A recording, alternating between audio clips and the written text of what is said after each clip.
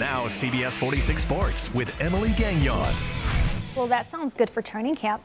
So guys, the pads, they aren't out yet, but a ton of work still got done today during day 2 of training camp in Flowery Branch. The Falcons' first padded practice is on Tuesday.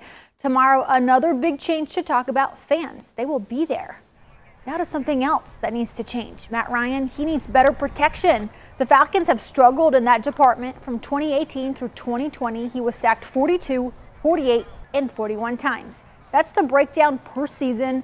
In 2019, the franchise made a big investment when it drafted guard Chris Lindstrom and tackle Caleb McGarry in the first round.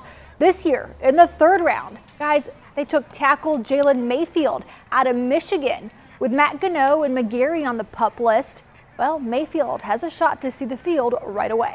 You'd love to have everybody healthy. It's just not going to happen. It's not reality in the NFL. And so you got to attack it. You can't spend a lot of energy wasting, worrying about, oh, what if this guy was here? He's not. So, and that's where somebody like Jalen. So you say, all right, you can work him inside, and now, you know, he played tackle in college, and he's getting an opportunity right there, and it's only going to help him.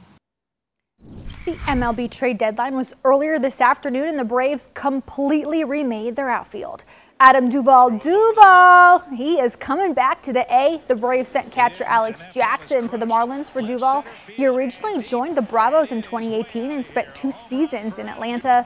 The Braves also acquired Eddie Rosario from Cleveland for Pablo Sandoval.